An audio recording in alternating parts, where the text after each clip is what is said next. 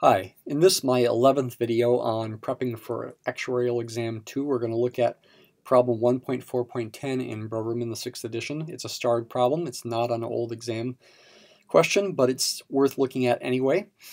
It is actually related to my last video. In video number 10, we looked at problem 1.4.9. That was a pretty theoretical question. And at the very end of that video, we looked at what happens with continuous compounding, and the second part of the question in this one is going to be related to that. Though this is going to be an easier problem, I'm not really quite sure why it's a starred problem.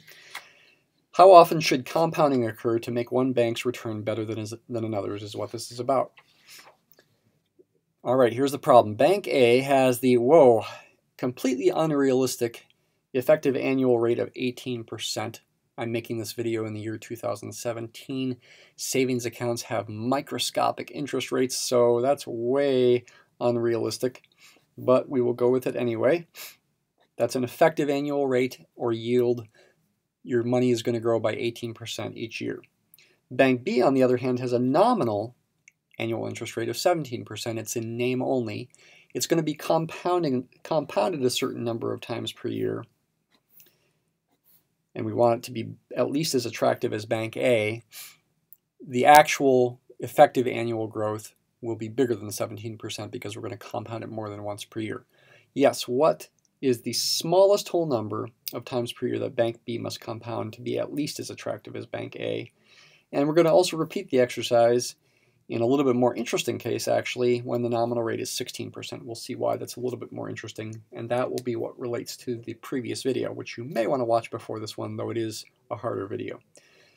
All right, so we've got Bank A. The fact that the effective annual rate is 18% means we could say the annual growth factor, 1 plus I, is in fact 1.18. So this would mean 1 unit of money, for example, would grow to 1.18 units of money after 1 year. It's compounded just once per year. That would be the same as 1 plus I when I is 0.18. How about for Bank B? What's the annual growth factor?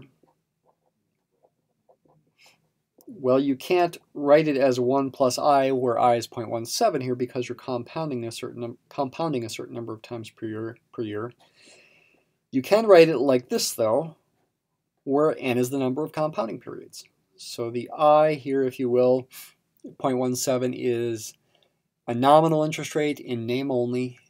Because you're compounding n times per year, 0.17 divided by n would be the interest rate per period. If n is 12, the period would be 1 month, for example. What we're wondering is, what is the smallest whole number value of n to make this greater than or equal to 1.18? Now, you might imagine setting this equal to 1.18 and solving for n, but there's a problem with that. That can't be solved using elementary functions. It can be solved, I found out, using non-elementary functions, something called a product log function, but you do not need to know that. So pretty much the only technique you have here to solve this is just experimentation with your calculator and hoping that the answer for n is not too big so you don't have to experiment too much. All right, so here I've got my calculator. I'm going to plug in different values of n and see when I finally get bigger than or equal to 1.18. Let's go ahead and be systematic. Certainly n equals 1 will not work, but let's try n equals 2. If I go 0.17 divided by 2, and then add 1 and square that. That is not bigger than 1.18, so n equals 2 is not the answer. So now we try n equals 3, 0.17 divided by 3, add 1, raised to the third power. Still not bigger than 1.18, so n equals 3 is not the answer, but we are very close. So probably n equals 4 is going to be the answer. 0.17 divided by 4 plus 1 raised to the fourth power is indeed bigger than 1.18. n equals 4 is the answer to the first one. So that's the first case here. What about the second case where the interest rate is 0.16. This is a little bit more interesting, and we'll see why here. You could try n equals 2, 3, 4 again, and it's still not going to be big enough. You might start to get frustrated and try, well, what about n equals 100? 0.16, divide by 100, add 1, raised to the 100 power.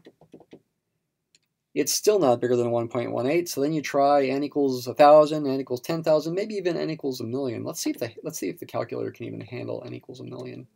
0.16 divide by 1,000,000, raised to the 1,000,000 power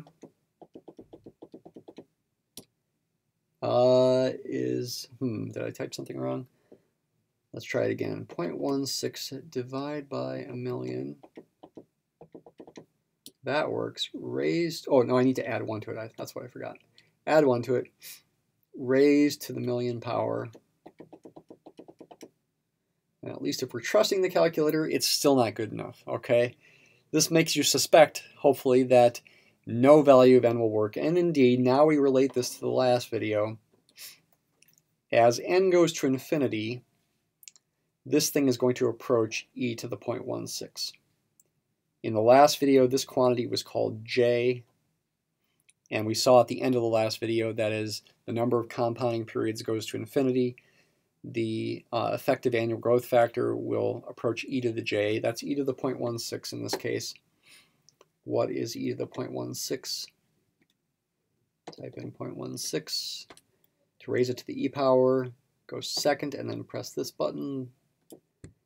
There we go. E to the 0.16 is not bigger than 1.18. It's about 1.1735. You're never going to get bigger than that, no matter how many times you compound a year. So you're never going to get above 1.18. So the answer is there is no smallest whole number of times per year at a 16% nominal rate for Bank B's return to be bigger than 18%. Just as happened with the last video, I realized after I went ahead and shut off my recording, I wanted to say more, I realized. And so that's what I want to do here in this video too, is I want to say a little bit more. We saw in the second part that with the 16% nominal rate, there's no number of compounding periods per year which you could do to make that as good as an effective annual rate of 18%. But we were able to do it with 17%. So that brings up a question. You might wonder, what is the smallest nominal annual rate for which we could get growth as good as 18% effective rate per year? It's got to be between 16 and 17%. So I'm wondering, as an extra thing to do here, what value of j will make this equal 1.18 or greater for some sufficiently large value of n. As I said before, this approaches e to the j as n goes to infinity, and I probably should have said as n goes to infinity back up here as well. And so to figure out what minimal j will allow us to get bigger than or equal to 1.18, effectively we can solve the equation e to the j equals 1.18. Which means j is natural log of 1.18. So any interest rate just barely bigger than that will have a certain number of compounding periods for which it can give you a better effective annual return than 18%. What is natural log of 1.18? Type 1.18, then hit the natural log button. 0.1655, about 16.55%. Technically, since it's 16.551 here, that wouldn't quite work, but certainly 16.56% or higher, for example, would be an interest rate, a nominal interest rate for which there would be a sufficiently high number of compounding periods per year to get your effective annual return bigger than 18%.